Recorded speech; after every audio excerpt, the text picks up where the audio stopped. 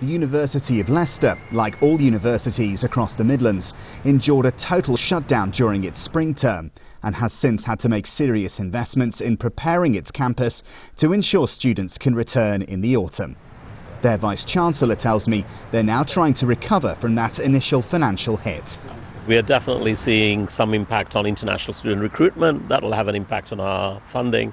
But so far we are seeing good demand for our courses from our home students, and if that carries on, we will be in a very secure position. But I am concerned about the longer term impact of funding for universities, because we need funding from government to produce the graduates with the skills we need and also make a contribution to the local economy. The higher education sector is a huge financial contributor in this country, adding around £100 billion a year to the UK economy. Universities also provide thousands of jobs, and in many smaller cities, they are often one of the largest local employers.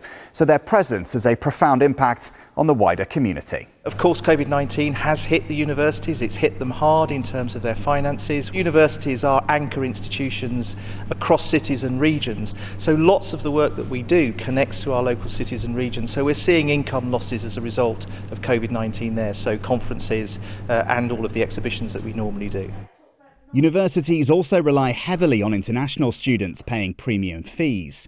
Figures from just before the pandemic show over 7% of university students in the Midlands came from overseas, with 11.4% at the University of Nottingham and 22.7% at Coventry. Michelle Gideofor travelled from Botswana to study civil engineering and says the current situation can be very off-putting. I think some people are genuinely afraid of the virus, so might be concerned that they could catch it maybe from other students and stuff like that. And travel is really hard during this time.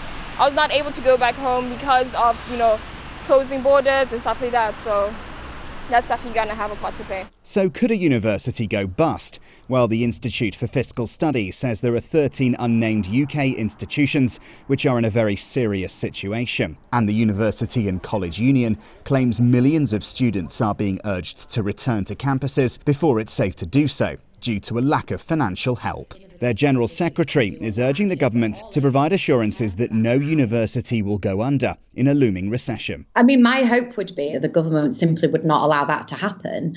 And I think students deserve a pledge from the government that that will not happen. The whole business model of universities is, in my opinion, what is pushing to get more people than is necessary back on campus. And, from our point of view, the lack of underwriting of funding for universities by government in this period is leading them to make, I think, potentially poor choices in opening up too quickly.